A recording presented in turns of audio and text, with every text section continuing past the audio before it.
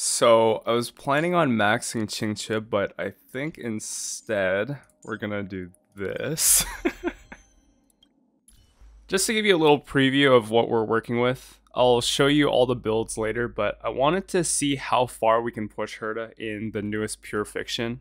We all know what she's capable of, and I'm pretty sure she's been carrying everyone for the last like 4 months or so.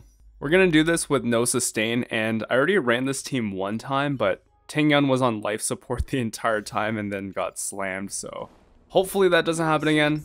I don't know what it is, but for some reason I feel like enemies are always going for her throat, but anyway, we want to start strong here, so I actually gave Ruan Mei 2-piece Von Wax so she can get her field down before Herta attacks. Because of the buff, we definitely want to be ulting as much as possible on Herta, so Tingyun's kind of a must here. I know not everyone has Ruan Mei or Sparkle, so if you want to run, you can run Bronya instead of Sparkle, and either Asta or Hanya instead of Ruan Mei. But we have all our buffs here except for Cypher, which is Sparkle's ult. Let's see how much damage we do. For 300k, blows everything up.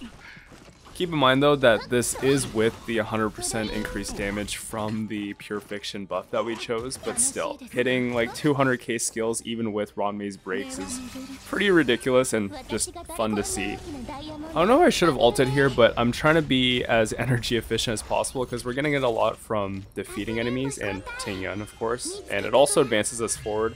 The other thing that we can afford to do is skill more on Ruan Mei and Tingers. Just helps them get their ults faster, and Tingyun also has Dance Dance Dance, so that's even more action advancing for the team.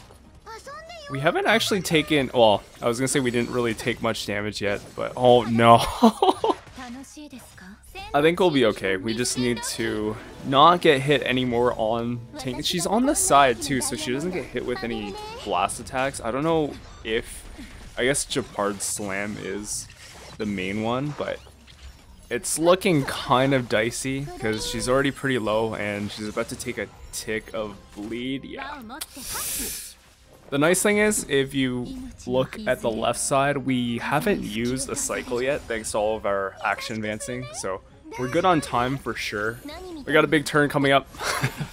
200k, little spin into an ult.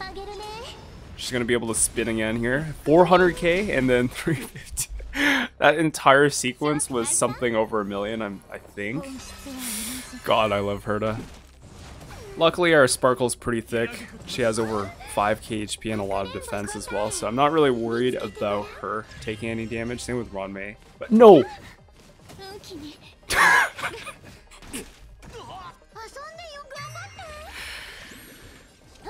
I think we're still fine because we're already this late into the fight, but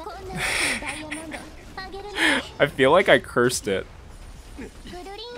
Yeah, we're chilling, but come on. If they ever release a Harmony Light Cone that decreases the aggro of the holder, I'm 100% putting on her. Even though there's Fushuan, even though there's shields, that thing is gonna live on her. Also, I just realized that attack that Jeopard just did wasn't a blast, it's completely AoE, so it would have hit Tingyun regardless. Let's slow this down so you can see Jeopard getting absolutely flattened. And there we have it. 2 cycles. Tingyun made it out of the fight alive. Let's take a look at their builds. We have a solid 70-206 ratio on Herta with an ice damage orb using Jingyuan's signature. We just maxed out her talent and she's on 4-piece Grand Duke and 2-piece Izumo because I have good substats for those. But because we didn't have another erudition character that's pretty much just effectively 12% attack without the crit rate, it's okay though. Tingyun, very squishy. Like almost no health at all. Probably need to get the light cone to 80, that would be a good idea. She definitely carries a lot of the sustainless runs just by giving your carry all the energy. I usually have her on Cogs or Memories of the Past though. This one was just more specific to Pure Fiction. Ruan Mei, aside from the high speed, there's nothing else that's really crazy about her build. She has E1 with her signature.